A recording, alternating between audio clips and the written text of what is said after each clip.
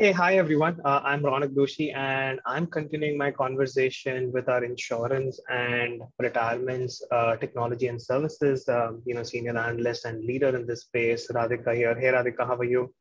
Hi, Andy. I'm good. So, Radhika, you and I have been talking about the changes that have been happening in the retirements industry, the nature of the forces across regulations to customer experience to legacy technology, the fee pressures, and all of those things. I thought let's talk about how data and technology are playing a critical role in kind of alleviating some of these challenges, and what are their what's your thought process on that? Sure. So, as we discussed previously, there is a significant vendor lock-in with legacy mainframe systems, and most of the players are looking for an exit strategy. They are considering, in some cases, incremental modernization, and in others, are putting together the best-in-class technologies for the same. Now, this is not primarily to move out of their legacy, uh, although it is one of the major reasons. Another reason is also the customer journey experience. With hyper-personalization and hyper-segmentation becoming like the keywords in a customer experience journey now, firms are also having to invest in data analytics and AI/ML for behavioral analytics and predictive analytics to provide customers with a holistic end-to-end journey. Omni-channel communication and targeted personalized product offerings are something that firms are already investing in to build out. There's also an increasing demand for digital and technology-driven customer experience. With big techs driving this customer experience innovation, the bar has been set high for all other industries, including the retirements. Customers are expecting the same ease of access, self-service, and on-demand services.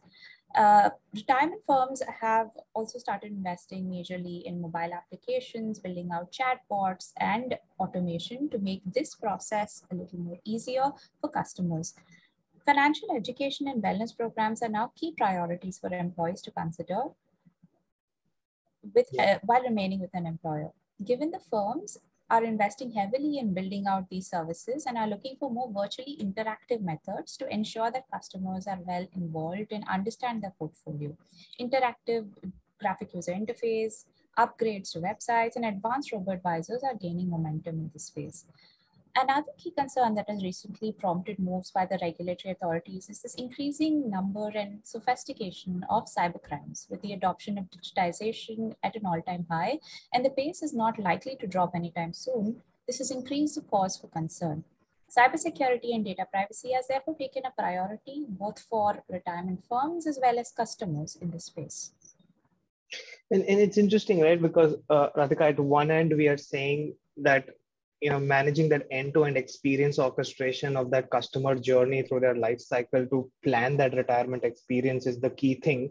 You're providing them those products and experience through the channels of their choice and enabling a lot of trust by creating transparency in the product design, communication, and making it more secured, be it in human or digital assisted channel, and then infusing a lot of data and intelligence into the operations that are running, right? Not just the front office, but the mid back office operations.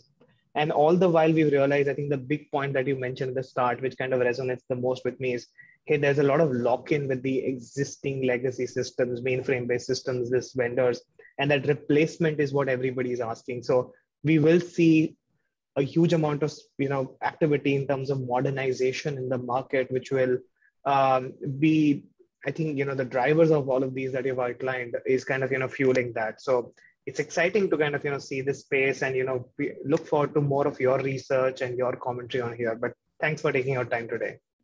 Thank you, Adi.